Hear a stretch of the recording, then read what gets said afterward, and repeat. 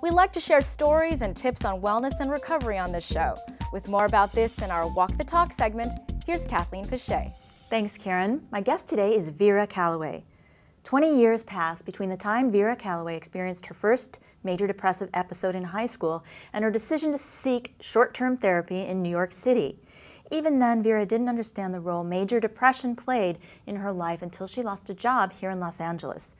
She drove past South Bay Mental Health and ended up stopping one day because she knew something was wrong. She never lost a job in her life until then.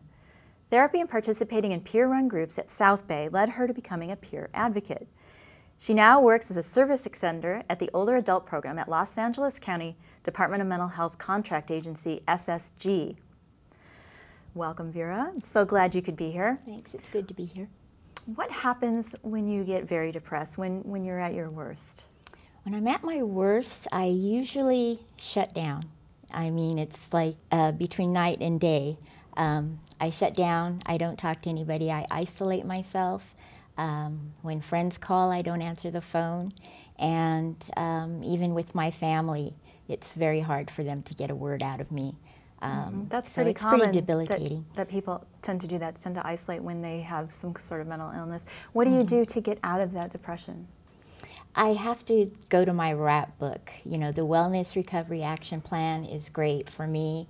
It's kind of a reminder of the things that I really enjoy doing. For example, visiting my niece and nephews and playing with them because they're pretty young and they're really fun to be with. I call friends. I do yoga and meditate as well. My RAP plan usually goes into effect when I realize that I'm isolating myself.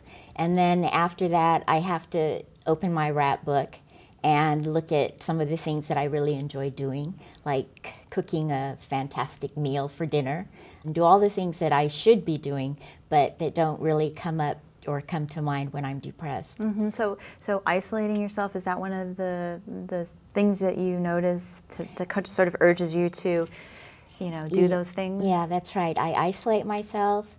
I don't really talk to people. I don't want to go anywhere, even to get groceries or things like that. And I kind of just shut down. When you went to South Bay Mental Health, what kind of treatment helped you the most? Well, individual therapy helped a lot at first, and then I started really coming out of my shell after I started attending peer-run groups. And for example, Coping Skills, Recovery International, those have helped me a lot, especially being able to meet with other people who have similar problems that I do with depression. What would you tell someone who is in your shoes that if they were just looking to feel better? I think, a problem with me was always self-stigma, and I think that's why it took so long for me to finally reach out and try to get some help for myself. So I think the most important thing would be to just, realize that you can't do it all alone. Things aren't going to happen overnight. So I would suggest that they go to one of the county mental health clinics and seek help. Okay. It's interesting you say self-stigma. Now, how do you define that? Self-stigma, when you're ashamed, mental illness is that. It's an illness. And, it's not really something that you have control over when it happens. So I know that when I was first diagnosed with depression, I was really ashamed.